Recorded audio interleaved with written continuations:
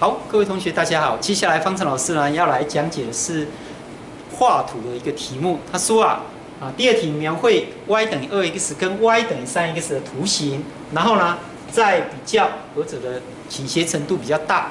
那这个画图其实非常的容易，我们在国中就学过了。好，所以你 y 等于2x 的话，其实你可以知道说，它一定通过0，然后当 y 等于x 等于1的时候 ，y 等于2。好，所以你就可以画出这个图形。还有这个呢，它也会通过0，然后 x 等于1的时候 ，y 等于3。所以一个是0，然后这个